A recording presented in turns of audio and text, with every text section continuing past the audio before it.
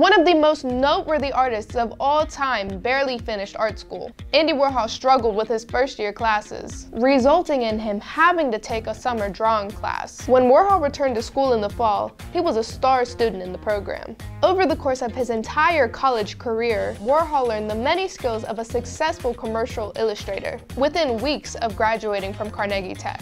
Warhol and his fellow classmate Philip Pearlstein departed Pittsburgh and moved to New York City.